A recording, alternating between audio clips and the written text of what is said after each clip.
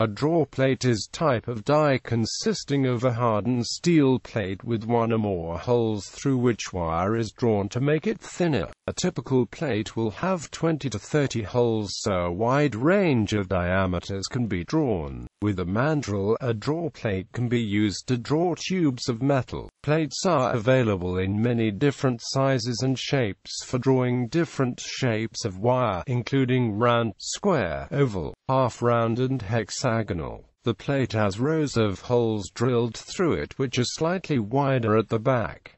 Drawing wire. When drawing, the plate is held securely in a vise or other fixture. A annealed wire is filed at one end to give it an initial taper. The tapered end is inserted into a hole with a final diameter just smaller than its current width. Special pliers, called draw tongs, are used to hold the tip of the wire and pull it through, sometimes with the aid of grease or wax as a lubricant. Small diameter wire may be drawn manually, while very thick wire may require a drawing bench with a crank. Often, a wire can be drawn 3 times in a row before it needs to be re-annealed. This must be done because drawing wire work hardens it, which causes the wire to become brittle. Brittle wire that has not been annealed may snap during the drawing process. Draw plates reduce the thickness of wire by reshaping the metal, increasing length while decreasing diameter. As such, a piece of wire will become considerably lengthened during the drawing process.